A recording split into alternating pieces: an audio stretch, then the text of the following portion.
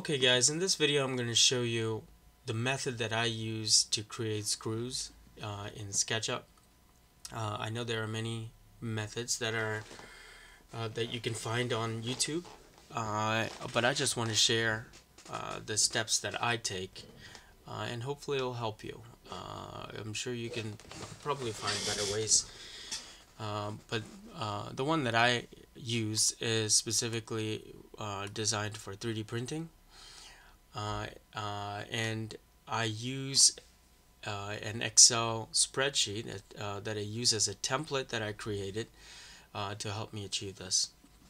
Okay, so first thing I'd like to do is I change it to meters. I like working with meters because I run into less trouble creating geometry in SketchUp.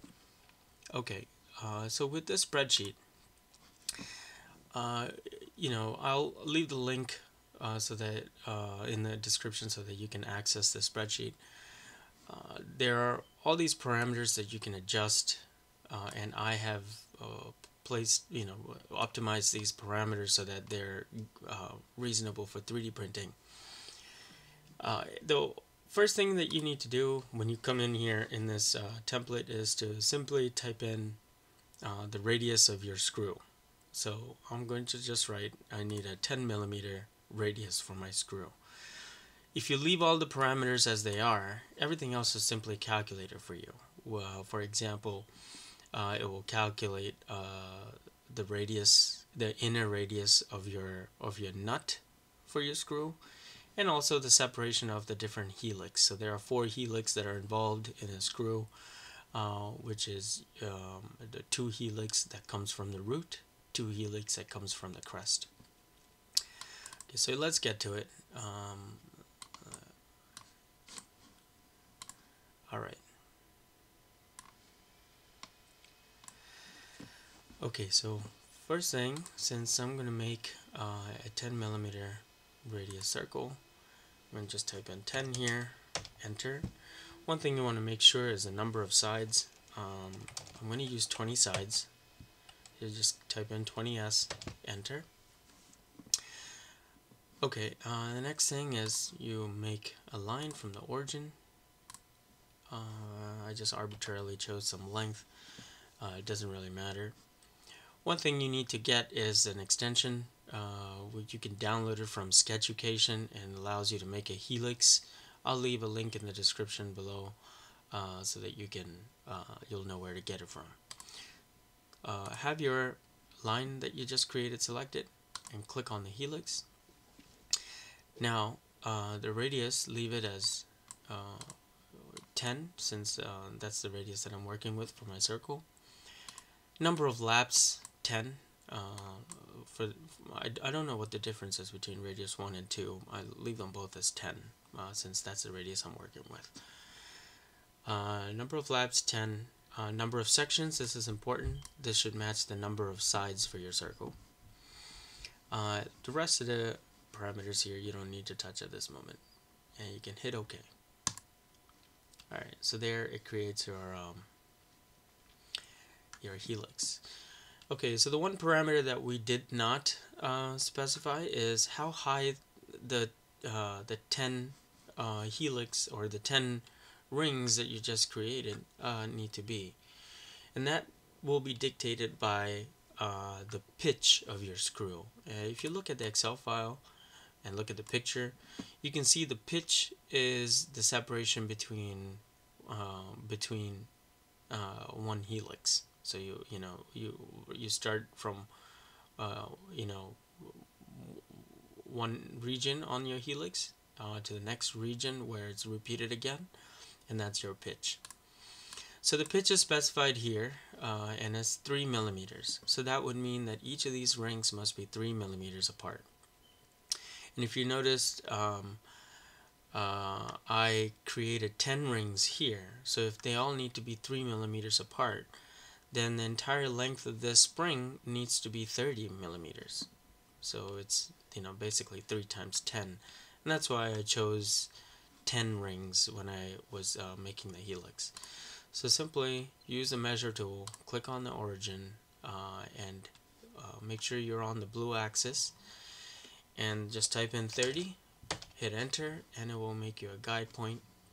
And at this point you can now click on your helix, you can click on the scale tool, make sure you grab the central one over here on the top, and then snap to that guide point. So that's where you want it to be.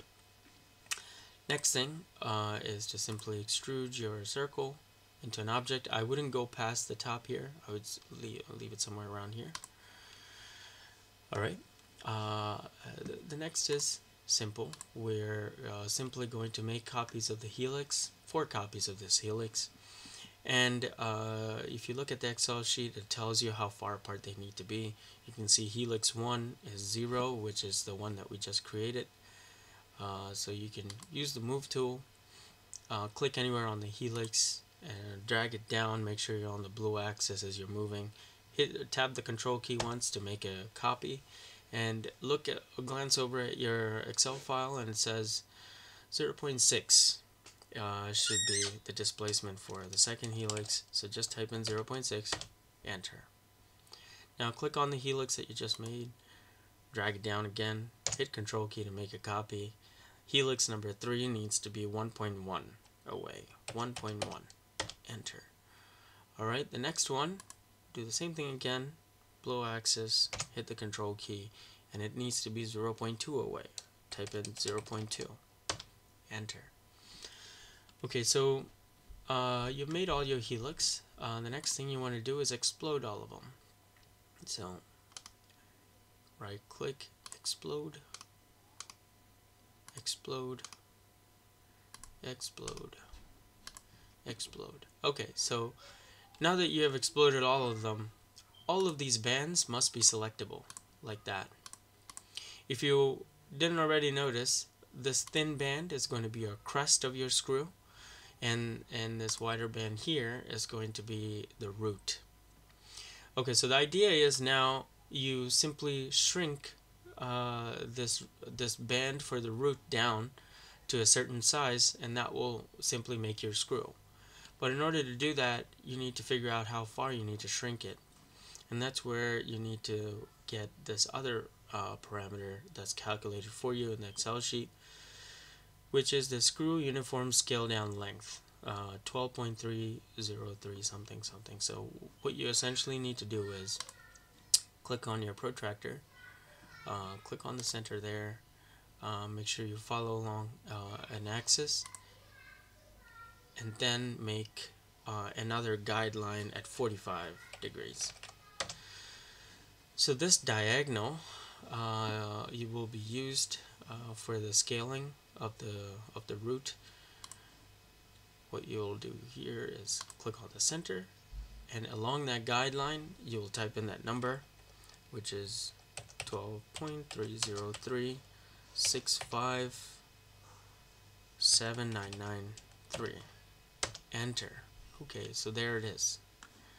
Alright, so we have the root still selected. We can just simply click on scale.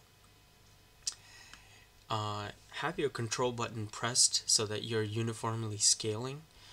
Do not let go of your control button, so I'm pressing it right now, and I have it depressed.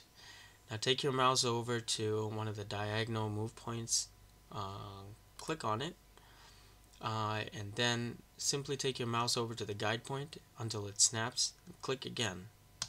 Now let go of your control key, and there you have it. That's your screw. So you can erase the rest of the stuff here, you don't need it. Okay, you can erase your guide point if you want. You can erase everything. Okay, so let's go ahead and make the nut. So I'm just going to move axis over like that, and I'm going to have to make another circle, except that this time the radius has to be what the template tells you. So if you look at the template, it says the inner radius of the nut needs to be 8.9, and that's calculated based on the parameters specified in the template. So I just simply type in 8.9, And there you have it. Okay, so you need to make another circle that is larger than this, that needs to accommodate for the depth of the thread of the screw. So the way you figure that out is, if you look at the Excel sheet, it says depth of root is about 1.3 millimeters. So I'm gonna make it at least 2 millimeters. So 8.9. I'll just leave it as 11, round it up. There. What you want to do is delete the inside area, create another line, make sure it's on the blue axis, the Z axis. Alright, there we go. Now you select your line, use the helix along curve tool. For the radius, you type in 8.9, like so, 8.9. I'll leave it as 10 laps again because it makes it easier for scaling the helix. Make sure this is 20 because you're using 20 sides. If you use a circle of 100 sides, then you will have to use 100 here. Just hit OK, and there it created. Again, like before, you need to adjust the height here, and we use the same logic as before. If each of these rings need to be separated by 3 millimeters, and you have 10 rings here, then the total length has to be 3 times 10, which is 30. So you go over here to your origin, along the blue axis, type in 30, enter, select your helix, choose the scale tool, choose the middle scale point here, and then snap it to your guide, and you have the right size. Okay, next thing you want to do is to simply increase this. I wouldn't go past the top there, I'd leave it somewhere there. Alright, and now we're simply making copies of your helix. I will select it by my mouse and then do it this way. Alright, now I'm ready to do this. We use the same procedure as we did before. Move it down along the blue axis, hit Control to make a copy, type in 0.6 for the second helix, enter. Do the same thing again at 1.1, and yet another one at 0.2, enter. Now we simply explode all of them. Right click, explode, right click, explode, right click, explode, right click, explode. Alright, again, this is the crest region, this is the band region, and that's when we need to scale. So we'll need to scale outwards since this is a nut, and again we'll need a dimension to do that, and that dimension is right here. It says nut uniform scale up length. So we'll need to create that 45-degree diagonal again. So I'll use my protractor, go along one of the axes. In this case, I'm going to use the green, and I'm just going to go 45 degrees. Type in 45, hit enter, and you get that. Use your measuring tool, click on the origin, go along that diagonal, make sure it's on that guideline, and then type in 14.424978336. I'm sure all these numbers are not necessary to type in, but I do it anyway so that I can be as exact as I can. Okay, make sure that your root area, band, or spiral is selected, and simply click on the scale. And the idea here is same as before. Have the control button pressed in and do not let go, and click on the middle corner move point here so that you can diametrically scale it. Click on it and move your mouse over to the guide point until it snaps. Click again, let go of the control key, and there you have it. You can simply delete these extra helix. They're not necessary at this point. Okay, so that's it. Now I'm going to show you how you can mate the two parts together.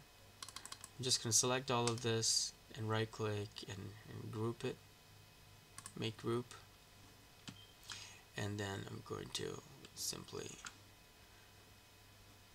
select this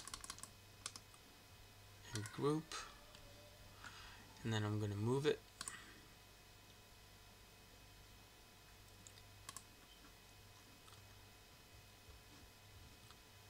put it on the origin right there. Okay, so one thing you want to do is make sure the screw is rotated 180 degrees, and in order to do that, you click on this rotate tool, click about the origin there, go on and rotate it 180 degrees. Alright, now I'm gonna go and simply try and hide this area so that I can take a better view, and I'm going to switch to X-ray view and just zoom in, and you can see the crest on the screw nicely lines up with the root on your nut, and that's it. That's how you create. That's how I create a screw and a nut.